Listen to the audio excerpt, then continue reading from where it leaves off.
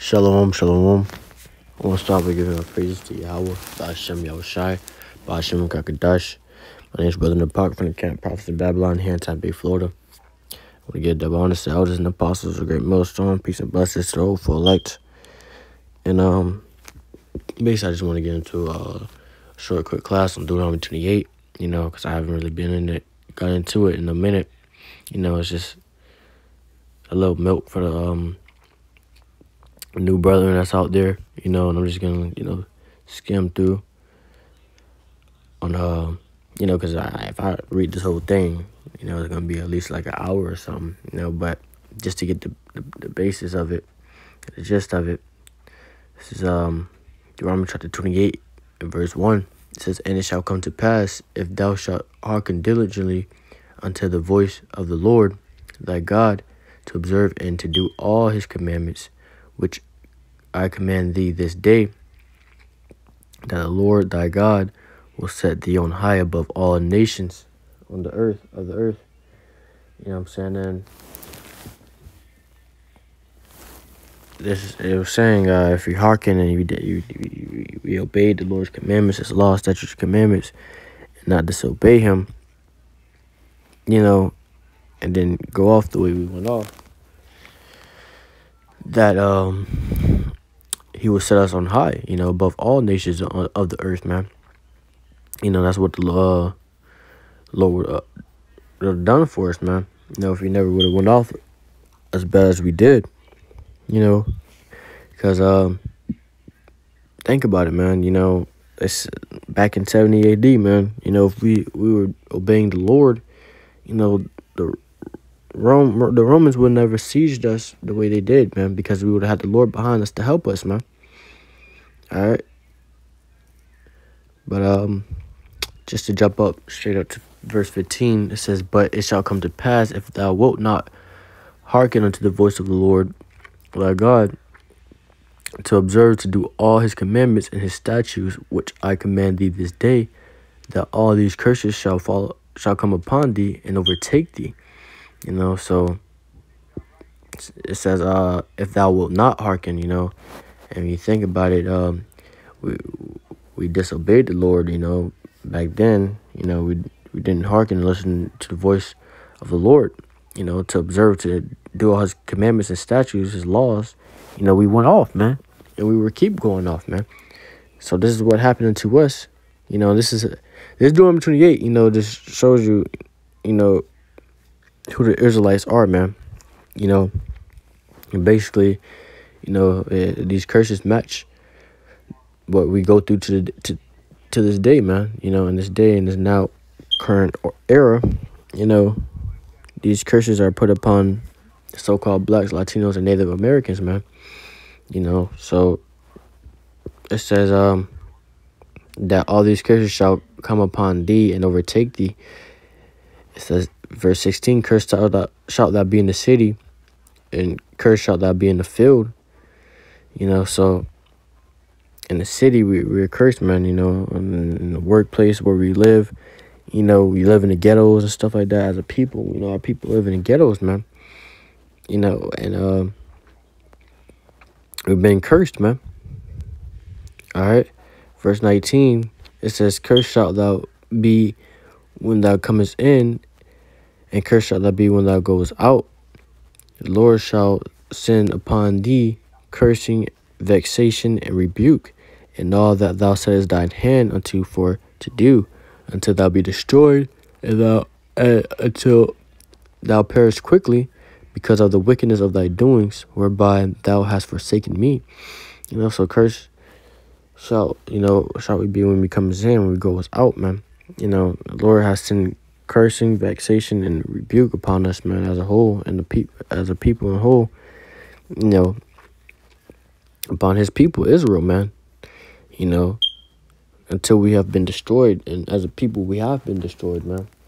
Look at us now. We go in the deepest parts of the ghettos, and you can see our people all over the place, man. It's just down bad, horrible, and it's just like, damn, this is how our people look, man. And these other nations look at it as a laughing stock, a mockery, man.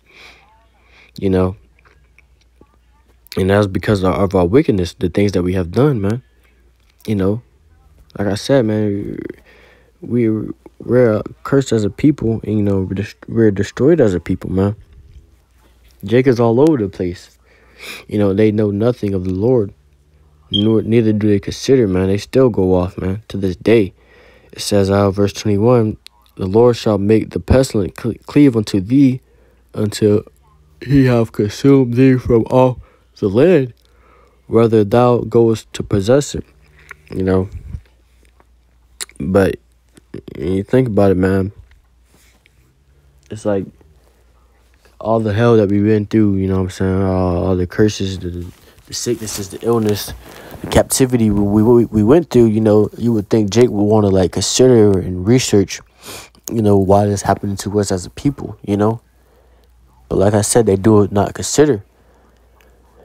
It says, the Lord shall make the pestilence cleave unto thee until he have consumed thee from off the land, whether thou goest to possess it.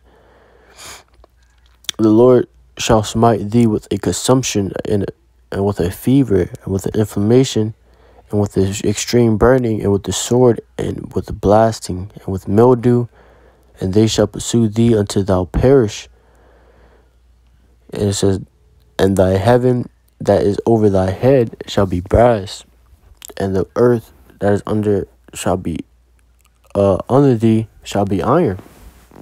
So the Lord has sent a consumption of fever, a bad pestilence upon his people, man.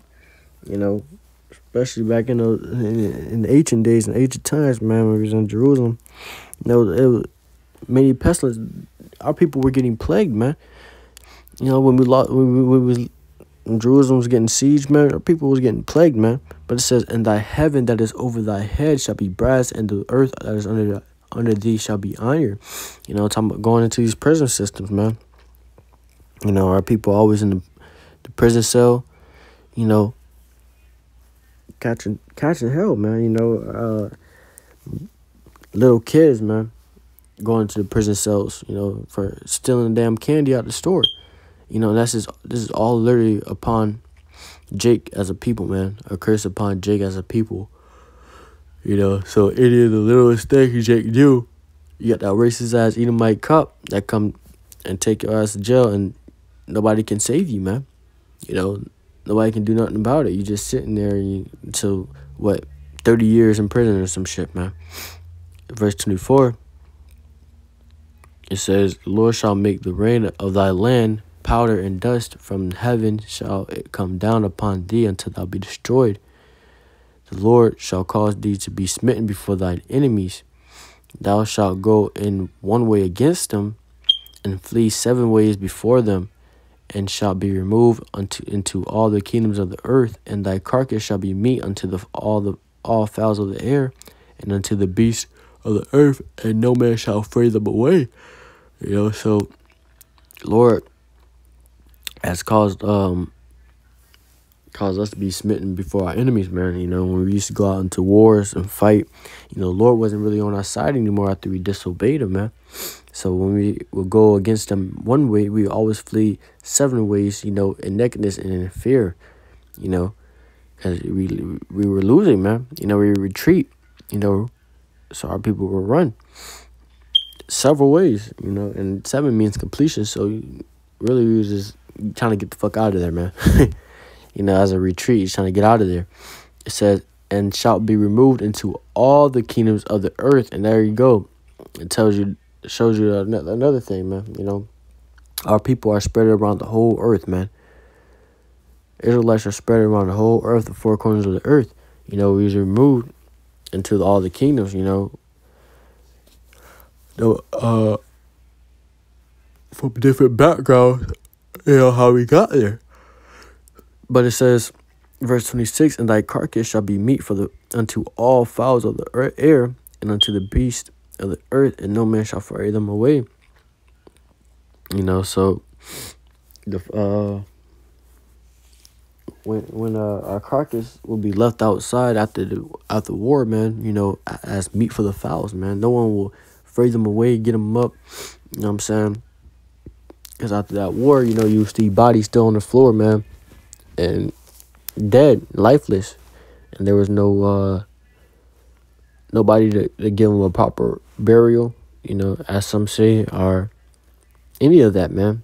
It's just the beast of the earth, the fowls, will just eat your body away, until it's gone. All right. It says, verse 28, the Lord shall smite thee with madness and blindness and astonishment of heart. All right. And the Lord has smite our people, with madness, the blindness and the astonishment of heart, of the mind. And our people are blind, they're mad, they're going crazy. All they into is folly nowadays, man, and wickedness. It says, and thou shalt grope at noonday, and as the blind gropeth in darkness, and thou shalt not prosper in thy ways, and thou shalt be only oppressed and spoiled evermore, and no man shall save thee. All right, so we shall be, oppressed and spoiled evermore. Us as a people, we were spoiled, man, out of all our goods, out of all the things we had, man. Israel had land, man. That's what they won't tell you in the history books at the schools, man, that Israel, us as a people, we were striving, man, before we disobeyed the Lord, man. We were striving. We was doing good things, man, but until we disobeyed the Lord and, we were spoiled, for our goods, our riches, our land, all that was spoiled, and then we became oppressed, man, into captivity. It says, and no man shall save thee. It says, thou shalt betroth a wife, and another man shall lie with her. Thou shalt build an house, and thou shalt not dwell therein. Thou shalt plant a vineyard, and shalt not gather the grapes thereof. So it says, thou shalt betroth a wife, man, and another man shall lie with her, man. So even the fact that you get cheated on, a lot of men get cheated on, that's a curse also, man. You always see, it's like, man, losing their woman, because that woman is being a whore, a harlot, just sleeping around with the whole earth, man. The whole city. The whole city know you're a woman, man. She's well known around the whole neighborhood. It's just, that's a curse, man. When you think about it, that's a curse, man. That the Lord put on us also, And then honestly, it's like we feel the same the same way the Lord felt, man. When we disobeyed him, man.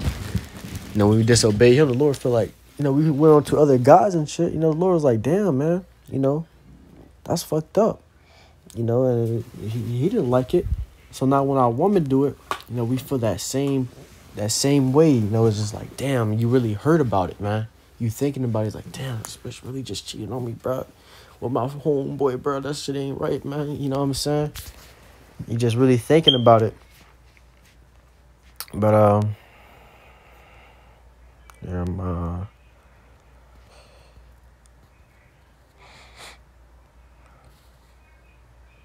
verse 32 says, thy sons and thy daughters shall be given unto another people, and thine eyes shall look and fail with longing for them all the day long, and there shall be no might in thine hand. All right, so like, back in captivity, I bring it back up. But our sons and our daughters, were given unto another people, another these damn Edomites, man. For to say, back in slavery, you had slave masters, man. That they would sell our children away, and we would not. All we could do was just cry, man. Cry all the day long, because we're not gonna see those kids again for a long, very, very long time, man. Not knowing, what's happening to your children or anything. They're just gone. And you can't do nothing about it. And that was also a curse, man. A lot of these curses, you don't see this matching no damn Esau, man, no Edomite. You don't see these curses matching them, man. All these curses are matching the so-called blacks, Latinos, and Native Americans, man, because these curses match us because we're the Israelites, man. This is right here is talking about the Israelites. This whole chapter is talking about the Israelites, the curses that the Lord put upon the Israelites for disobeying him. It says, the fruit of thy land and all thy labor shall a nation that thou knowest not, eat up. Thou shalt be only oppressed and crushed, So when Esau came through, he spoiled us, man. So the fruit of our land and all our labors, that nation eat up, man. That nation came and spoiled us, man. Took all our shit, took our land, everything, man. And oppressed us. All right. It says, so that thou shalt be mad for the sight of thy eyes, which thou shalt see. The Lord shall smite thee in the knees and in the legs with a sore botch that cannot be healed from the sole of thy foot to the top of thy head. The Lord shall bring thee and thy king, which thou shalt set over thee, unto a nation which neither thou nor thy fathers have known. And there shalt thou serve other gods, wood and stone. All right. The Lord said he's going to bring you to you and us and our king, Salakia, unto another nation which we have not known, nor our fathers. And we're going to serve other gods, wood and stone. Just look at our people now, man. They got that wooden cross on their neck. They got their praising that damn Caesar Borgia, that JC statue and shit, man. But it says, and thou shalt become an astonishment, a proverb and a byword unto all nations. Rather, the Lord shall lead thee, So he became a proverb, and a byword, to these other nations like the nigga or nigger. It's so dumb because our own people, changed that word around. They start calling each other niggas, man. That's how you destroy the fucking people, man. When they start, being willfully doing shit they hated when they was in captivity, man. When you get called a nigger back then, it's like, damn, man. You got called out the whole time, your whole life, while those people was over you. While Esau was whooping your ass, all you hear is nigger and shit. But now our people just use it with all the joy in the world, man. And without knowing the real meaning of nigga, it means ignorant, man. You got our own people like, oh, I'm a real nigga, or nigga this and nigga that. You really just calling yourself ignorant and the person you're talking to ignorant, man. And it just shows you how ignorant you are because you don't know that, man. But it says, let's see. Let's not try to hurry up and get through it. Not take too long on this. It says, verse 41, thou shalt beget sons and daughters, but thou shalt not enjoy them, for they shall go into captivity. So thou shalt beget sons and daughters, man. When we had got sons and daughters, we're not able to enjoy it, and we wasn't able to enjoy them, man, because they was already sold into captivity, in the cotton fields, right when they was able to walk, man. They sell using our babies as alligator bait, man. All these type of things are these people done to us, man. It's disgusting, man. It's disgusting. It says verse 43, the stranger that is within thee shall get up above thee very high, and thou shalt come very low. He shall lend to thee, and thou shalt not lend to him. He shall be the head, and thou shalt be the tail. So that stranger Esau, he that was within us, what I'm saying, he became very high, man, and we became very low, and that base man was able to get into rulership, man, and we were rich in the spirit, us being rich, we became poor, man, but rich in the spirit, man, really we're rich, man. We're a rich people, we have land, we have things behind us that make us rich, man. But right now, we're catching this hell. We have these curses upon us. We're poor as a people Verse 45 says, moreover, these curses shall come upon thee, and shall pursue thee, overtake thee, till thou be destroyed, because thou hearkenest not unto the voice of the Lord, to keep his commandments and his statutes, and which he commanded thee. All right. Let's see. I'm gonna get verse 48. It says, therefore shalt thou serve thine enemies, which thou shalt sin against thee, which the Lord shall sin against thee in hunger and in thirst and in nakedness and in want of all things, and he shall put a yoke of iron around thy neck until he have destroyed thee. You know, these people, Esau, you know, we came unto them, you know, in hunger and in thirst and in nakedness and in want of all things, man. And this man put a yoke of iron around our necks, man. An actual yoke of iron, you know, and once he took it off, you know, us as a people were still destroyed, man. You know, a lot of our people still worship the white man and shit, man. They're still destroyed, man, as a people, you know, because they have that yoke of iron around their neck for so long, you know, they're blinded, you know. Now they think they're free, you know. Now they think Esau's with them, you know what I'm saying? But they're not. It says, the Lord shall bring a nation against thee from far, from the end of the earth, as swift as an eagle flieth, a nation whose tongue thou shalt not understand. You know, and the Lord brought this nation, Esau, you know, up from nothing, man. from the mountains of carcasses, man. You know, and he was as swift as an eagle flieth, man. You know, Esau was real swift with it, man, when they overtook us, man. All right, it says that he shall be the head and we shall be the tail, man. You know, it got so bad, you know, where, you know, now we going to them for things, man.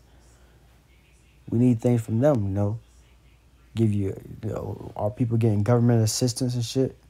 You know, our people being in debt and not being able to pay these people back. You know, Esau us back because they have no money, man. You know, we're in debt to these people. He has to lend to us, but we can't lend back and give back because, you know, we're a poor people. In verse 50, it says, a nation of fierce countenance, which shall not regard the person of old, nor show favor to the young. All right, so this is a nation of fierce countenance, man. You know, he didn't show no regard for the people, the person of old, man. You know, our old men, you know, in slavery, you know, they was working in those cotton fields until they fell over and died, man. The old people, man, and the young were in the cotton fields as when they was able to walk, man. You know, and like I said earlier, man, they was feeding our babies as alligator bait, man, to catch alligators. You know, it says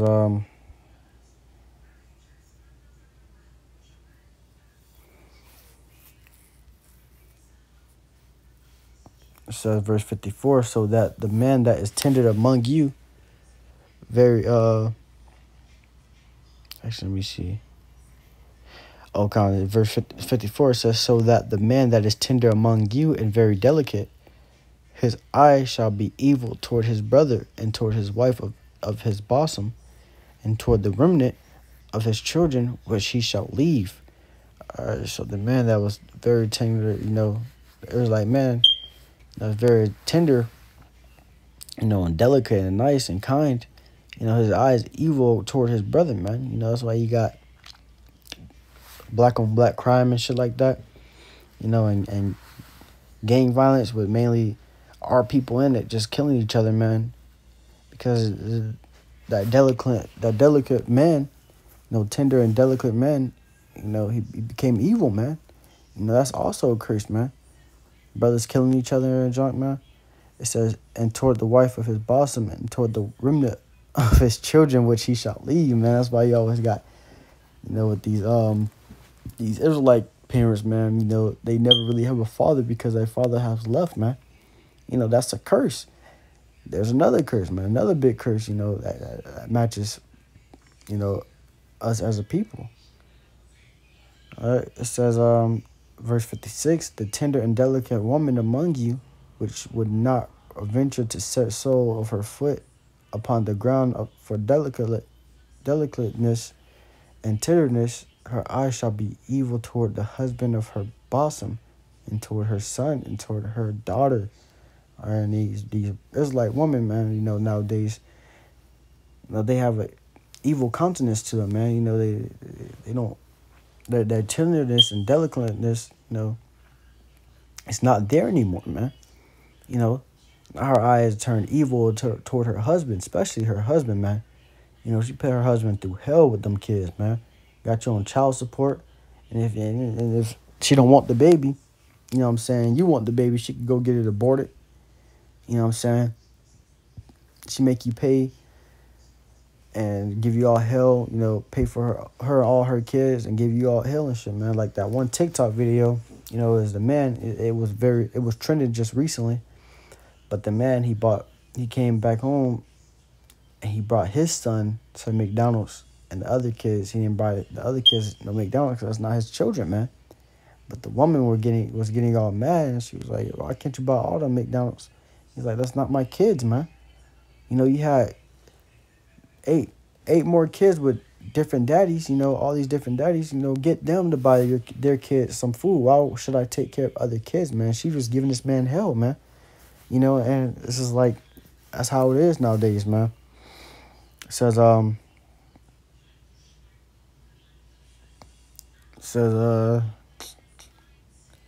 verse 58, if thou wilt not observe to do all the words of this law that are written in this book, that thou mayest fear this glorious and fearful name, the Lord thy God, then the Lord will make thy plagues wonderful, and the plagues of thy seed, even great plagues, and long continuance, and sore sicknesses, and of long continuance.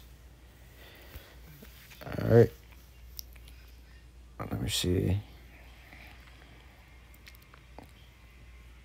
It says also, verse 61, also every sickness and every plague which is not written of this book of this law, in the book of this law, then will the Lord bring upon thee until thou be destroyed, man. So us as a people, man, the Lord has been cursing us bad, man, because of what we did.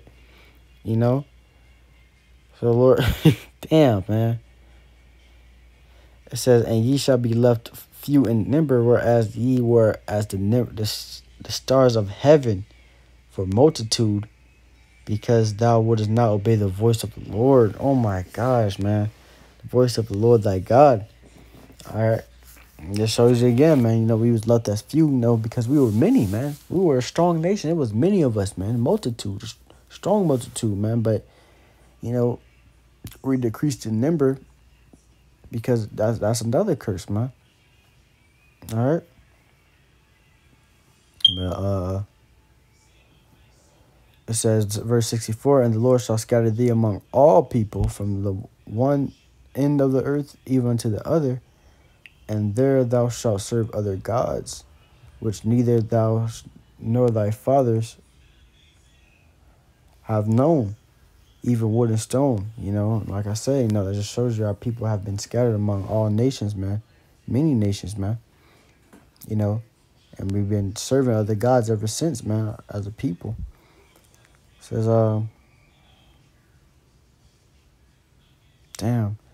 it says, among these nations shalt thou find no ease. So no matter where Jake is, man, he's still upon these curses. It don't matter if he in China, all these other nations, you still ain't gonna be able to find ease, man. Peace of mind, you still gonna be under these curses. It says, neither shall the sole of thy foot have rest, but the Lord shall give thee there a trembling heart and failing of eyes and sorrow of mind. So even among all these other nations, man, we have no ease, man. We still have to get our ass beat, wake up every day just to survive and work for these damn devils, man. No matter where you're at, man. Even if you're a so-called rich or famous, you still you still got to go into the white man, for your money, food, all these other things, and he go, he still gonna show you that evil eye, man. You know, you still gonna be under those curses, man. Think about with Kanye, you know, his woman. You know, that whore Kim Kardashian, man, still left him, man. Still cheated on him, man. Alright. It says, let's just jump down to verse 68. It says, and the Lord shall bring thee into Egypt again with ships, by the way whereof I spake unto thee. Thou shalt see it no more again, and there ye shall be sold unto your enemies for bondmen and bondwomen, and no man shall buy you. All right, it says, so the Lord, you know, will bring us into Egypt again with ships, man. And Egypt meaning bondage, man.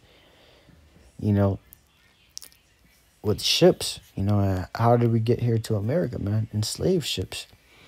It says, by the way whereof I speak unto thee, thou shalt see it no more again, and there ye shall be sold unto your enemies as, you know, bondmen and bondwomen, you know, a slave man, a slave woman, and no man shall be able to save you from that, man.